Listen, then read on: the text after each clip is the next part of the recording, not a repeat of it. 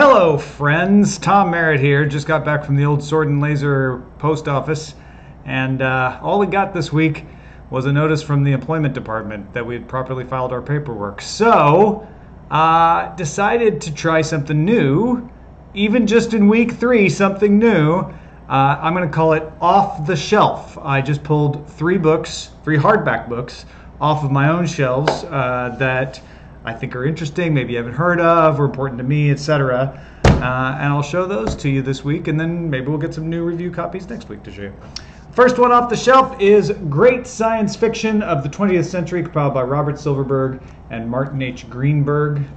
It is one of those cheap pressings, to be honest, not a remainder pressing, but reprint pressings, but it's got excellent stuff in it. And this, as a Christmas present when I was a kid, totally stoked my love of science fiction. The jacket painting is by Romus Mendola Limited. Might have to do some research to figure out who they are. But if you look through here, you get, well, don't we have a table of contents for me? Come on, there we go, people.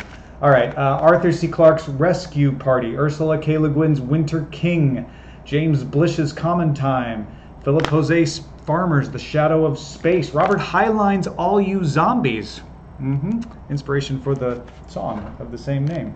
That's just the first part. Robert Silverberg's Sundance, Ray Bradbury's Kaleidoscope, Kurt Vonnegut in a science fiction anthology with a story called Unready to Wear, Friedrich Pohl's Day Million, Joanna Russ, When It Changed, Isaac Asimov's Bicentennial Man, inspiration for the movie.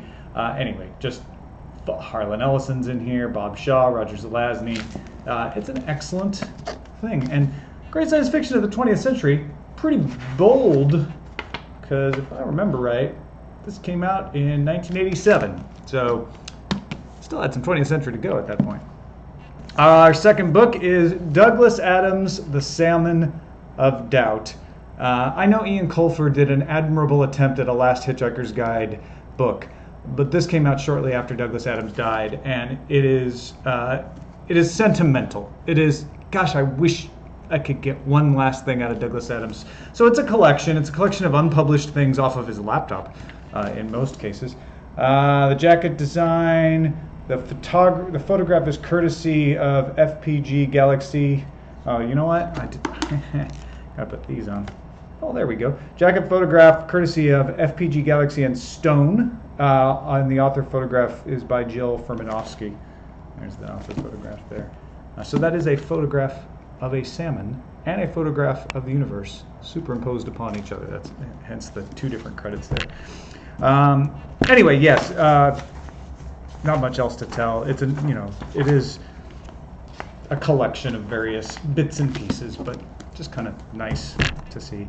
And then last, but certainly not least, J.R.R. Tolkien's The Children of Hurin, which is a Tolkien story. Now, it's not like a Silmarillion thing or a fragment thing.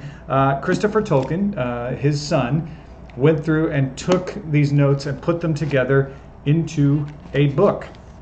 Jacket illustration by Alan Lee there. Well, it's really glossy, isn't it? There are tales of Middle-earth from times long before the Lord of the Rings, and the story told in this book is set in the great country that lay beyond the Grey Havens in the west, lands where Treebeard once walked, but that were drowned in the great cataclysm that ended the first age of the world. And again, it is a tale. It's got Morgoth in it. It's got Turin in it. So if you're a Tolkienian of any kind, you're going to enjoy it. Anyway, I hope you enjoyed that brief look at just a few things off my own shelf. I'm betting we get some more stuff next week, and I'll be back with a normal mail haul. And of course, check out swordandlaser.com for lots of great recommendations on science fiction and fantasy to read. And we are reading right now Station 11 by Emily St. John Mandel. See you over there.